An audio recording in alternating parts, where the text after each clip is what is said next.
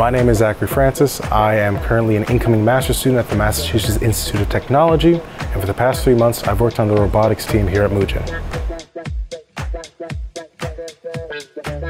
I definitely grew as an engineer, a programmer, and a problem solver while at Mujin, just because I was working on a very novel problem for me. This is something I've never worked on.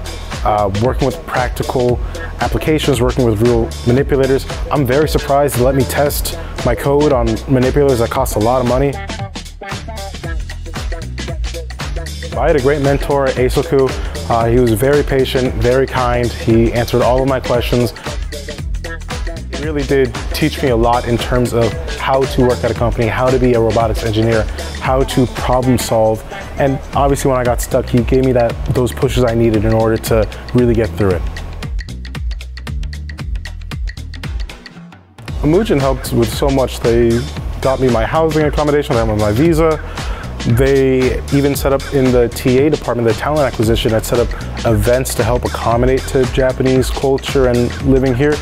They do so much in order to make sure that I can live here and I'm not just under some bridge randomly for the past 3 months.